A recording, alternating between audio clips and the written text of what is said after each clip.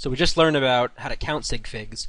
How do we use them when we're actually doing calculations? And here, in this video, we're going to talk about multiplying and dividing with sig figs. Because here's the problem. Let's say you were multiplying the numbers 1032 and 0.00002. When you multiply them together, you're going to get a number that's going to have probably a lot of decimal points. But the question is, where do you round it? There's a different level of precision here. I mean, another example might be 20,000 and 0.001. When you multiply these, where should it be rounded, if anywhere? How many sig figs should it have? Well, this video will tell you how to figure out how many sig figs something has. And the general rule is this: when you're multiplying or dividing, your answer should have the same number of sig figs as the least precise number in the problem does. So this is what I mean. Let's say we had, say we're figuring out the area of something, which is 2.3 centimeters by 7.45 centimeters.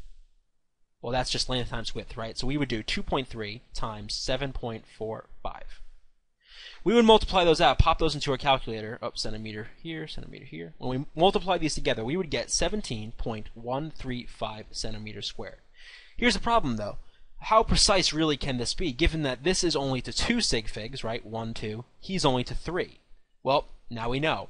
Our answer has to have the same number of significant figures as the least precise number. So that would be this one, right? He has 2.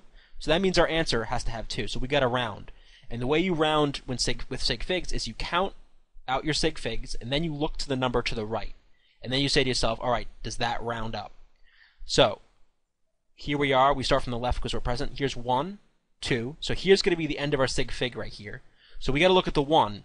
Can we round up to 7? No, because if this were 5 and up, we could. But since it's 1 to 4 or 0 to 4, we don't. So the answer is just going to be reported as 17 centimeters squared. Let's do another example. Let's say we were trying to figure out a density question, and we found that the mass was 6.443 grams, and let's say we found that the volume was 8.91 liters. Well, to find the density, we just do mass over volume, so we would do 6.443 grams over 8.91 liters. Okay? So we would divide these out. We would get some large number, which I have to look up. Hold on one second. Okay, I'm back. I was just going to pull up the calculator for a second. So we're going to do 6.443 divided by 8.91. This is going to get us, oh my goodness, a massive ugly number. So we're going to get 0.7. So is it 0.72312? 0.72312 00897 blah blah blah blah blah, right? It can go on for probably forever, right?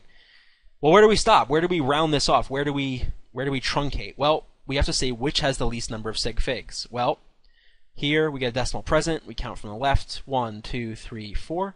Here, decimal's present. We count from the left. 1, 2, 3. So this number only has 3. He has 4. So that means our answer has to have 3 sig figs.